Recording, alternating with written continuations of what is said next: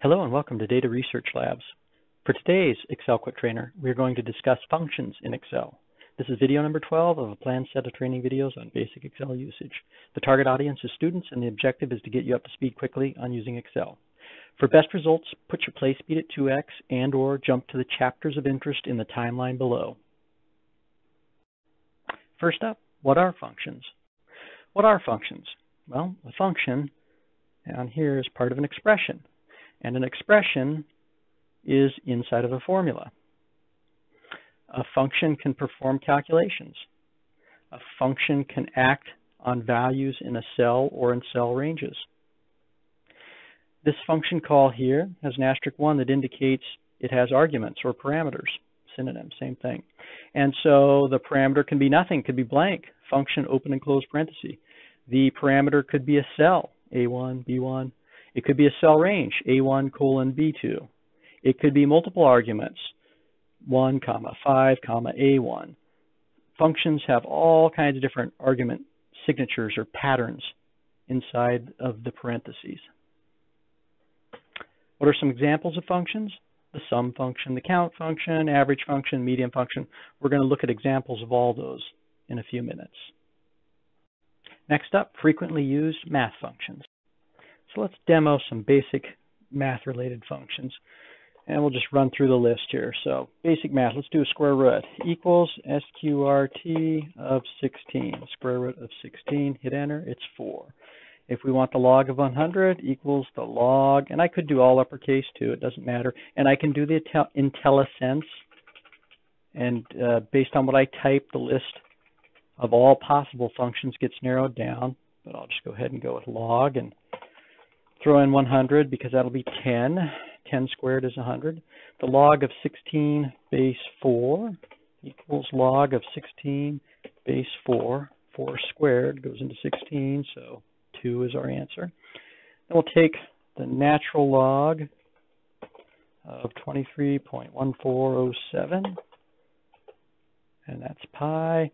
And then we will flip that, invert it with exp.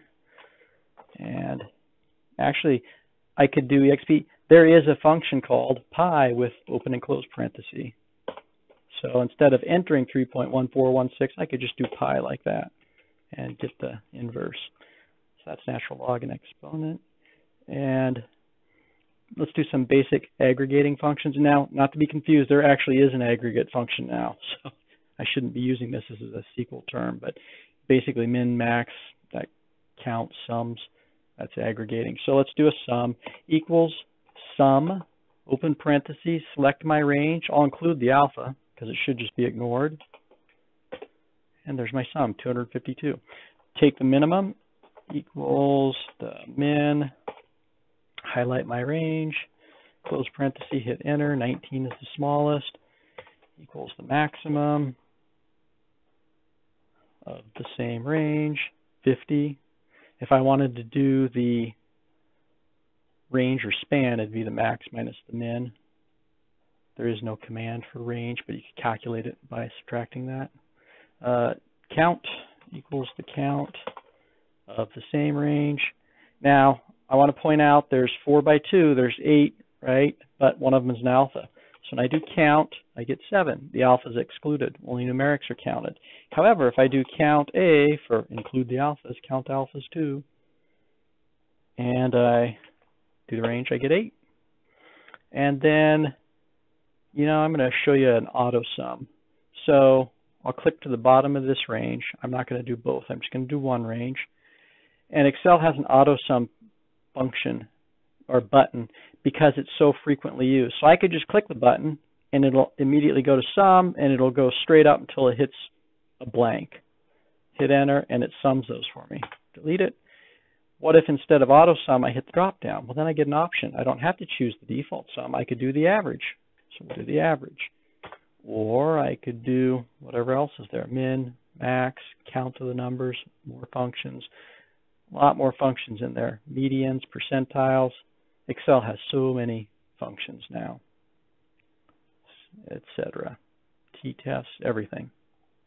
So you can always do that as well. You can just come in here, click this button, and automatically apply your function call. Let's go to some basic statistical functions. Let's look at the equals the mode, which will be the most frequently occurring. Oh, I didn't double anything. What's it going to pick? NA. There wasn't one. Either that or the alpha. Let me flip this to 50. So it'll be two 50s. Aha! The alpha was throwing mode. But 50 is the mode because it's the value that occurred the most frequently in there. It occurred twice. Everything else occurred once. Let's do the average. Equals average. Select this range. Oops, went too far. Use the up arrow. Close parenthesis. Hit enter. 37.75 equals median. Open parenthesis. Select the range. Close parenthesis. 39.5 equals standard deviation. I'm just going to go with the regular. Oh, that's backdated. So now I have to choose standard deviation of a sample or of the population. They actually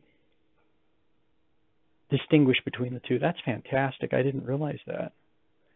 We will do the sample. We'll just act like it's a sample. And it'll be a slightly different standard deviation calculation. Matter of fact, now I'm curious. So 12.51.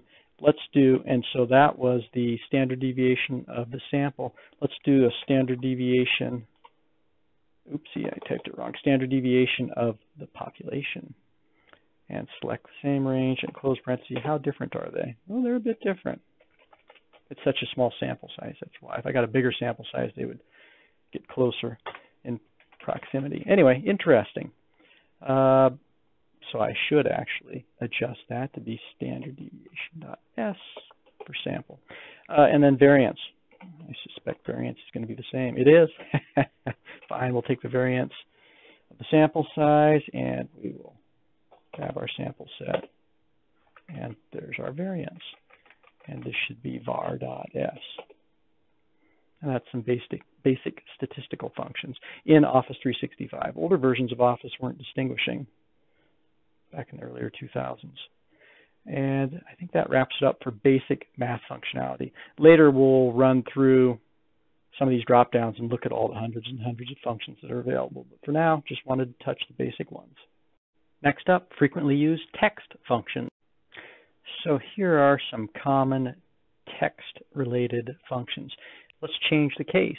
So change John Doe to all lower, all upper, or proper case it if it starts out as all lower. I'll just go ahead and copy it from here. It's faster. And paste it in. Equals lower John Doe. And there we go. Even though the input has an uppercase J and a D, the output is all lowercase. And now vice versa. Let's copy this and make it all uppercase. And paste that formula in here. Equals upper John Doe. And sure enough, the value is all uppercase. And then let's Excel wouldn't do that. Escape to get rid of it. Proper John Doe. Let's copy that, paste it in, and see what it does.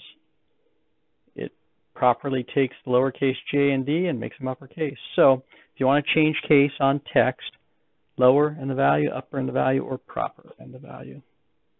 And it works on functions too. If I wanted to put Jack, and then all uppercase Ryan, and that cell is F3, I could come in here and get rid of my literal string and put in F3 and hit enter, and it's going to work just the same. F3, and proper is going to take this and make it all proper. F3, there we go. Text extract, this is useful. You'll use that a lot. Let's say a field comes in that has three parts to it. 1, 2, 3, 4, dash ABC, dash 3, 2, 4. And if it's always 0 padded, example, maybe that's a 0, leading 0. So you're always going to have those fixed size, 4, dash 3, dash 3. Then you can use left, mid, and right. So if we want to take the left 4 characters, we use the left function. And so it's taking left of the cell B8, comma 4 characters. And the next one's going to take the mid of 6. 1, 2, 3, 4, 5, and 6, and take 3 characters after the 6th position. So this should give us ABC, and it does. And then if we want to take the right 3 characters, 024, then we take the right 3. Copy this, paste it in, there's our 024. Now if we went the right 4, we're going to get the dash, and so on. I'll undo it. So text extract's really useful. And 2 more, they're text builders. These are very useful too. Let's say we want to concatenate dog, cat, leopard, and goldfish, and we want a CSV, comma separated value list. We can use concatenate or text join. Concatenate concatenate is basically A plus B plus C plus D, where each of those letters is some string, and it just concatenates them all together. And in Excel, you can't use a plus sign anyway. You'd have to actually equals quotes, some values, quotes, and you'd use the ampersand as the concatenation operator. I think I missed that earlier when I was describing operators. That's a string concatenator. So here's a good place to talk about it. And actually, as long as I'm writing the string, there we go. So I have a string and a number, and it just strings them right together. But that's tedious if you have a lot of different cell values. So at some point I'll do a training video on generating a SQL string generator or a test data generator using Excel. It's pretty cool, and I make heavy use of text join and concatenate. Anyway, so concatenate dog, comma, cat, comma, leopard, comma, goldfish. Copy that function, paste it over here, and there we go. Dog, cat, leopard, goldfish, and I concatenate them all. Now this option here, a text join, a little bit cleaner because, well, here, let me show you another feature. It didn't change color, but it will work. I should be able to click this. IntelliSense comes up, and I'm going to click this function, and there we go. That's what I wanted to show you, was that any given function in the formula window here, you click the function, and you get a nice help box with all the dialogue, with all the arguments. So text 1, 2, 3, 4, that means I could add text 6, text 7, whatever. And so for the concatenate operator, it doesn't care. It's just stringing them all together. But check out the difference with the text join. First, I got to go create it. So let me highlight this, not the single quote. Let me paste it over here so I have a true function. And you can see that it's the same, these two here. Equals this cell, equals this cell. I'm basically, and it's going to give me a true. And basically what I was doing, I can put the parentheses in and it'll make it more readable. I was saying, true or false, does this cell equal that cell? And they do, they're identical, so I get a true. Delete it. That's just an interesting little function trick that I do sometimes when I'm comparing data. So, stay on focus here. Function, let's go to the text join and look at it. Totally different. There is a text 1, 2, 3, and you could add 4, 5, 6, 7, but there's static arguments at the beginning that are always required, and that is a delimiter, so you don't have to repeat the delimiter in between here, and in between, after each element, you don't have to add a quote, comma, quote. And then ignore empty, what does that even mean? If true, ignores empty cells. So if there's empty cells, so apparently if I, instead of hard coding a literal dog, cat, leopard, if I had cell A1, cell A2, cell A5, if any of those cells were blank, it would just ignore it and skip it and basically act as if there was nothing there. So that's nice. You can make it a true or false and set that. So 2 different ways. I frequently use the text join for stuff, and I used to use the concatenate. I still do. If I know I'm not going to have a delimited list and I'm just going to have a bunch of values, I'll use concatenate. If I know it's going to be delimited by commas or spaces because I'm writing a sentence or whatever, then I'll use text join. But they're both very useful. While I'm here, I'm going to take a quick detour and explain a couple other things. So I'm in the function arguments dialog pop-up and from the formula bar for the text join. You can scroll and down it goes. There's quite a few options. It goes all the way to 252 text values. If I wanted to pass that many arguments in, I could. So there's a scroll bar. There's help on any given function. Whatever function you're looking at, you can click help. It's going to go out to the web, it's on my other screen, to Microsoft, and then it's going to give you the details. That's handy. And I'm going to hit, I could make some changes. See, those are bad changes. It's going to break it. I can hit cancel, and it'll undo those changes. And likewise, I can be up here and enter something, go, oh no, I don't want to do that. Well, just hit the cancel.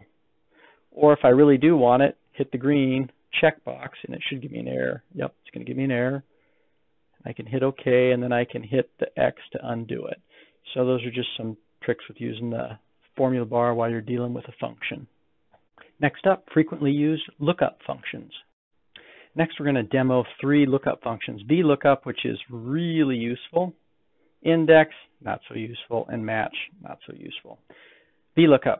So I went out to McDonald's menu and grabbed a bunch of their burgers and grabbed the actual calories. Kind of fun to do.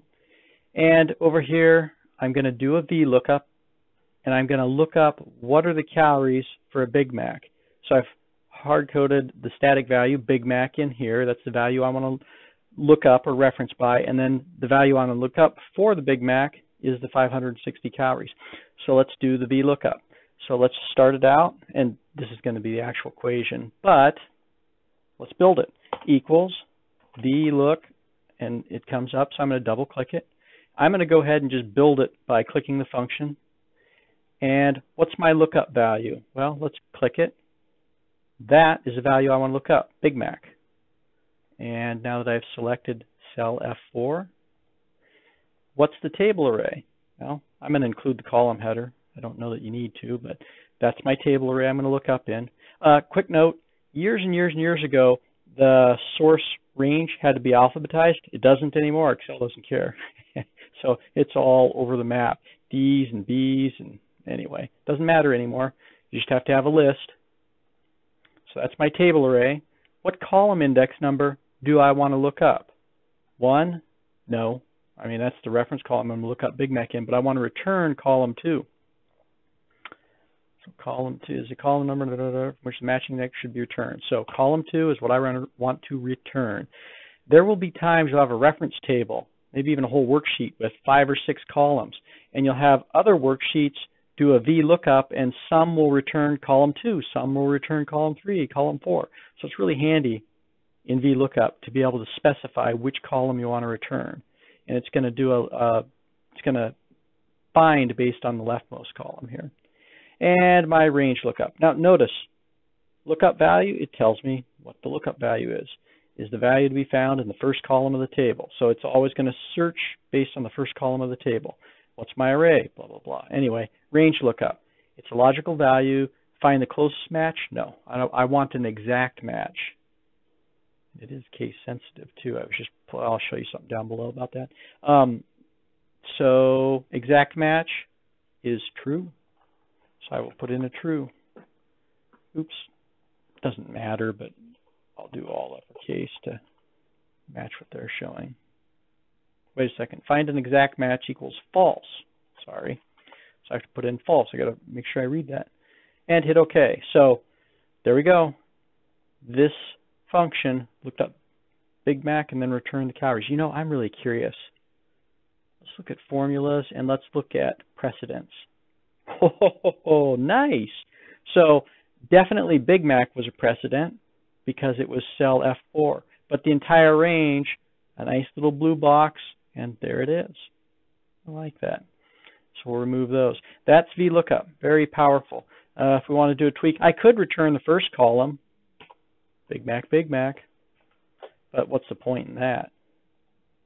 So we'll return the second column. You know, if we want to demo it for you, I don't know what the protein counts are. We'll just put in bogus garbage values. Format painter here, make it look pretty, and we'll just put in random value. And we'll multiply the random value times all the way up to 45. There we go. So I have a bunch of, oh man, that's terrible. You know what? Here, we'll have a minimum of 15 grams all the way up to whatever. Which one did I change? That one? Fine. Copy that, paste it to all of them. And then instead of with a random function, boy, I'm off on a tangent, but it is a function, and random is very handy. I use it all the time. Watch this. If I make a change, random is going to recalculate. The spreadsheet's going to recalculate, and every time the spreadsheet recalculates, these values change. I don't want that.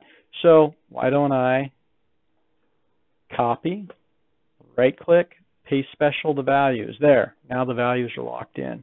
I don't like all those decimals. Let's get rid of some of those. There we go.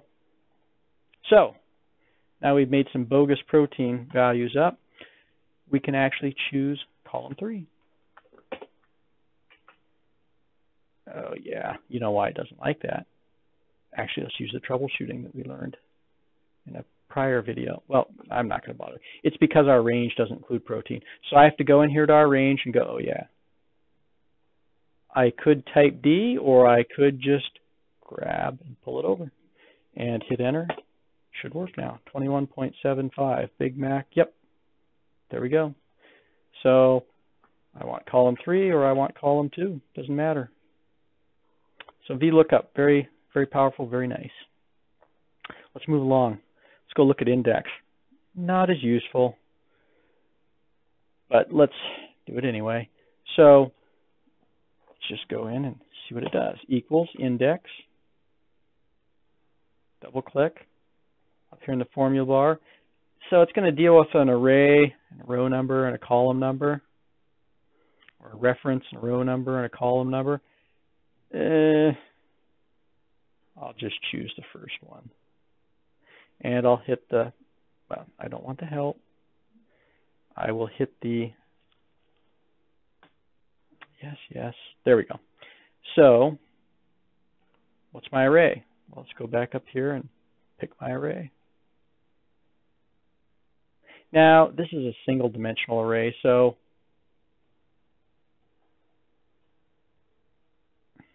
now I'll do both. Actually, I'll do all 3. Fine. There we go. So I picked the entire source data set. That's my array. What row number do I want to return? There's no nice automatic search like VLOOKUP. So I have to look at this and go 2, 4, 6, 8. Return the 8th row, and what column? Oh, the 2nd column. Well, I'd rather have it looked up. Well, no, I don't want that. I want the 1st column, Big Mac. Now, if I copy and paste my formula, it works, but that's just coincidence. Really, watch this. C3 to E13. When I go back here, B13 to D13 is really what I want. So let me highlight both of those. Hit F4 to make it absolute references. And then let me copy and paste it over. There we go. Now, left, right. Notice the function doesn't change. Let your eye watch as I move back and forth. There's no difference. So what I really want to do is go to the 2nd column and change it to return the 2nd column. So that's what index does. It takes an array and you tell it return this row, this column, and then return this row, this column. Not very useful. But sometimes it can be. And then a match. So a match, let's go look at what a match is. So I have the value Big Mac typed in there, and I want to look up the 560. So I can use match. So let's do that. Equals, match. I'll double click, pop it up. Do the help.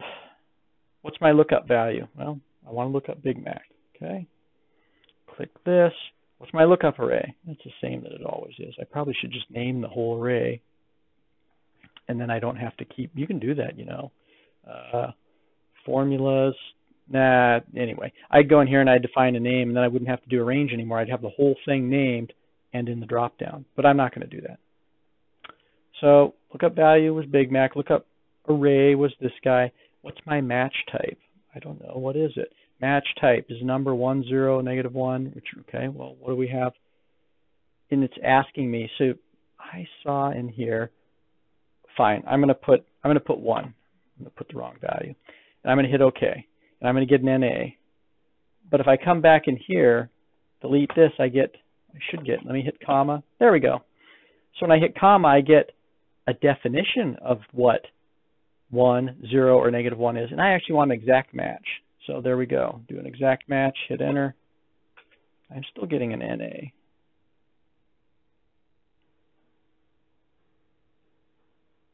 B26, B26, B13. Yeah, I know what the problem is. So I have to actually keep it all in one. There we go. So match had to stay within one column.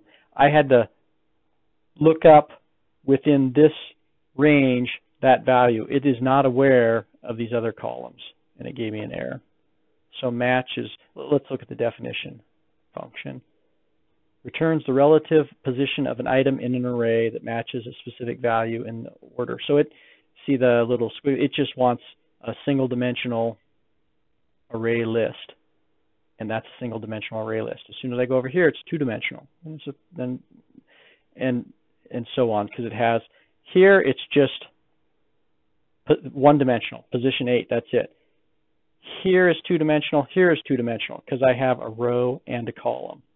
And that particular function only wants the row. So I don't know how useful match is. It can be if you're trying to deal with one list. But anyway, my favorite is VLOOKUP. Use it all the time for some of the trickier stuff that I do, and I bet you will too. Next up, frequently used logic functions. So now we're going to demo 3 frequently used logic functions: the if function, the COUNTIF, and the SUMIF. So let's start with the if. Equals if. Oh, I can go ahead and hit the function call here. Escape, try that again. Equals if, put an open parenthesis. Now when I click the function, it'll work.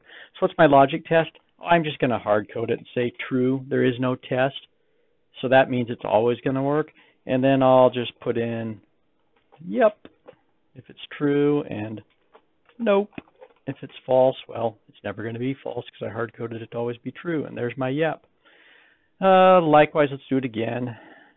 Equals, you know what, it's going to be quicker just to copy paste it.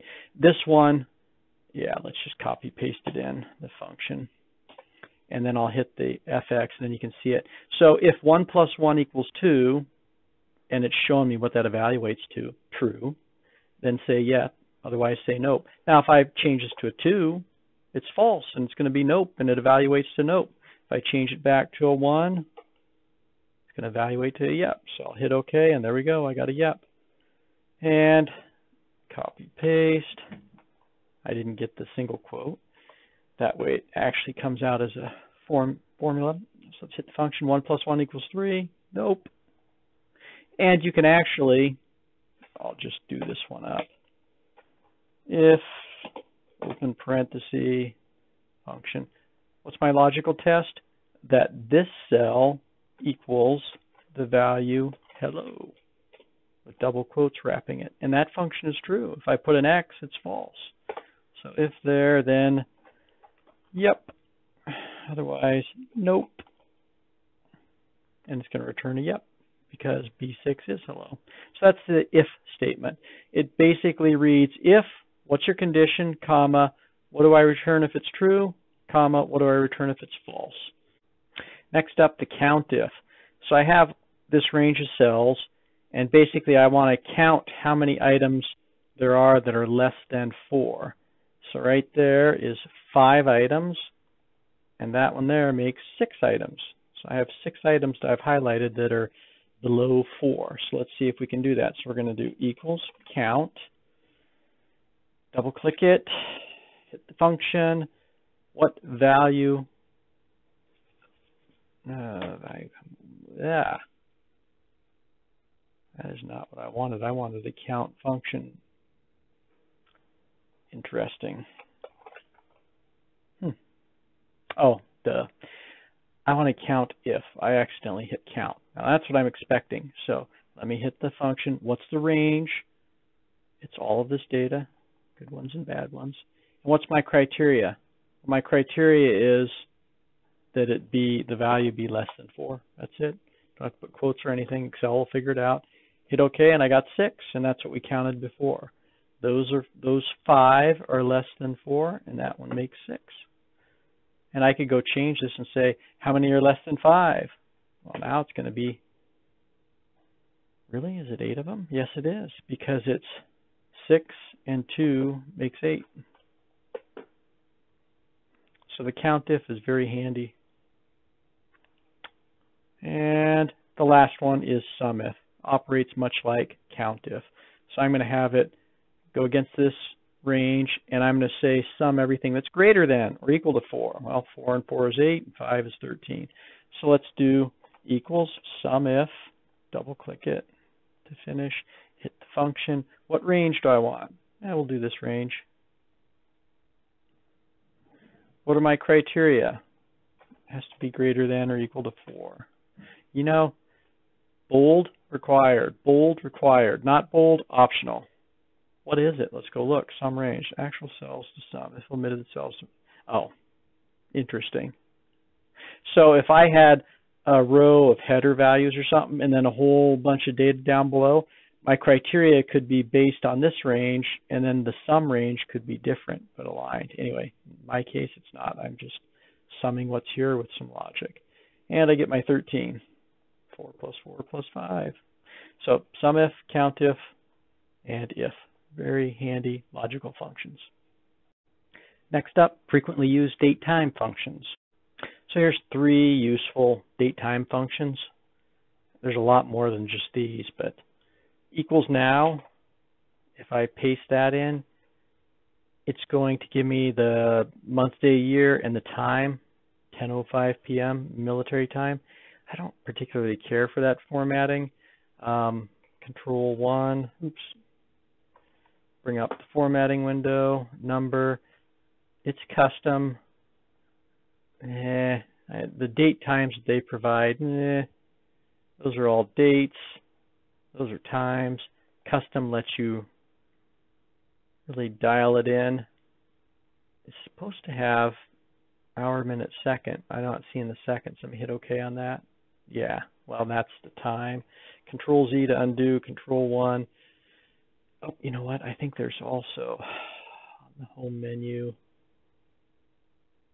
Let's see, what do we have? Long date, short date.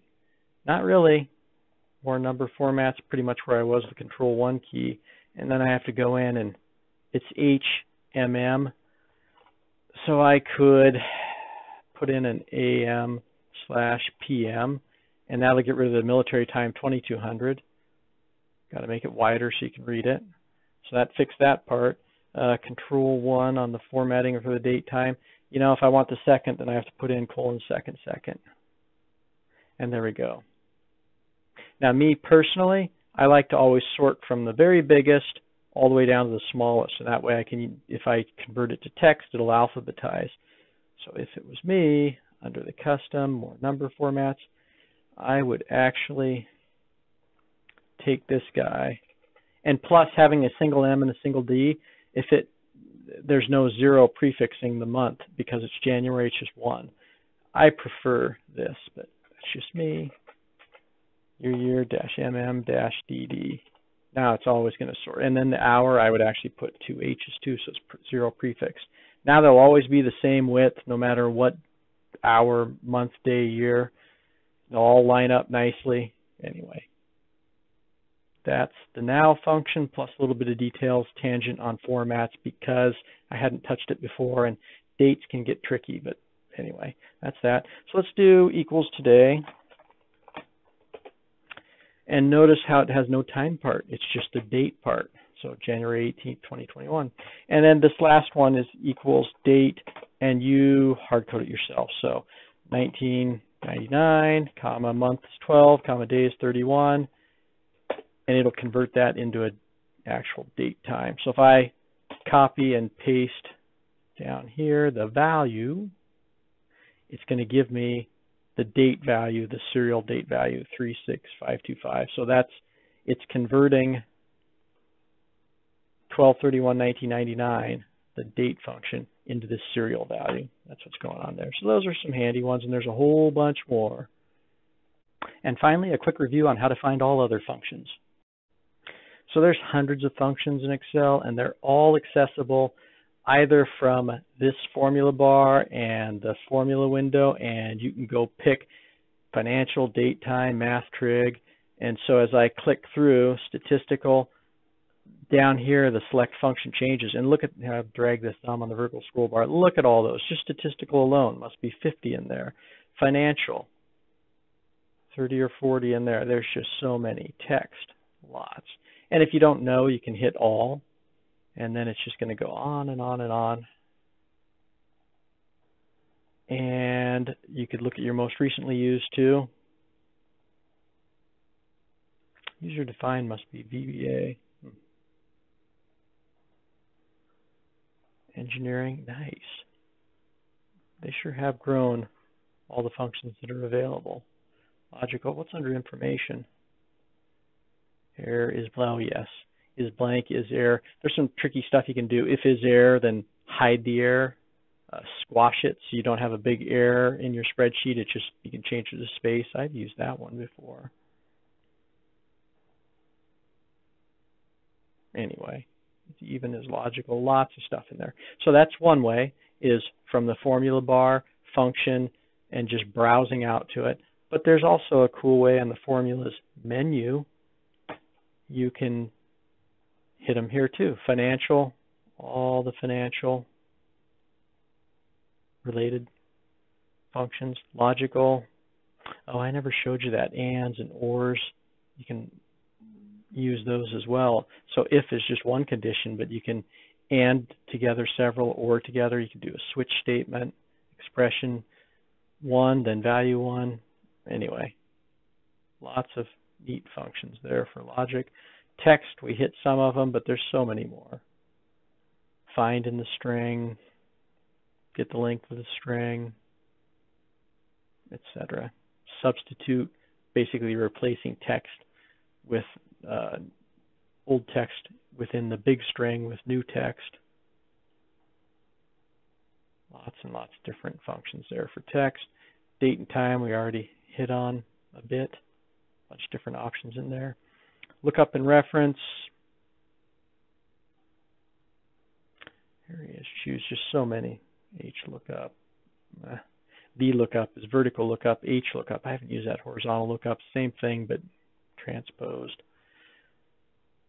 Sort. Interesting. So you can sort an array. In the data menu item, you can manually sort cells, but there's also a way to sort items in their memory. V lookup, X lookup. Huh, what is X lookup? Second range array. Oh, that's tricky. Instead of being within one range and doing a lookup, you have two ranges and they're interrelated, so it's a trickier lookup with trickier reference tables. Anyway, a lot of stuff for you to look through. Math and trig, didn't touch on that. Your sines, geometry, cosines, tangents, all that stuff. Degrees, probably even has polar coordinate conversions as well. And more functions. Statistical, whole bunch of them. High-level stuff. I saw the Fisher, yep. Poisson, and I've seen ANOVA, just lots of stuff in here. Engineering calculations. Cube, huh. Wonder if that deals with the data cubes. I don't know what cube is. Information, those are useful. What's the sheet? What's the sheet name? Compatibility. That must be backward compatible. That's why it has a little error symbol. And that's binomial distribution, etc. And I bet under statistics they have a newer one by yes. And I bet if I go here, I'll find, yes, the old standard deviation. And then they had standard deviation P at some point there, Excel 2000. And then, as I learned earlier in this training, they've replaced it with standard deviation .P and .S for population and sample. So that's the new ones. And then compatibility, they have some old ones. So your spreadsheets don't age out and you don't have to change them everywhere. Interesting. And then web, what do they have there? Huh. Thank you for watching. And please, if you found this video helpful, click like and be sure to subscribe below.